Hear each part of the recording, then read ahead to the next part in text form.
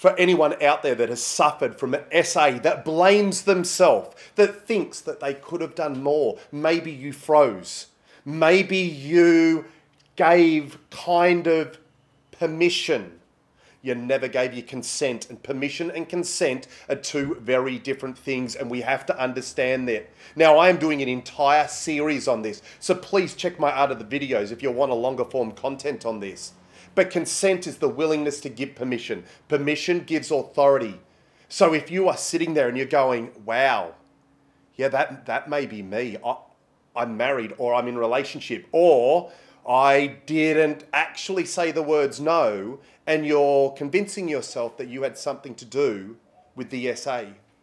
If you're taking some level of responsibility, which you should take zero, then understand that you may be talking about permission, but you never gave uncoerced, unmanipulated, unphysically threatened, bullied, harassed consent, the willingness to give permission, and therefore it was never your responsibility. It was never your fault. And I believe you. You're awesome. Stay strong.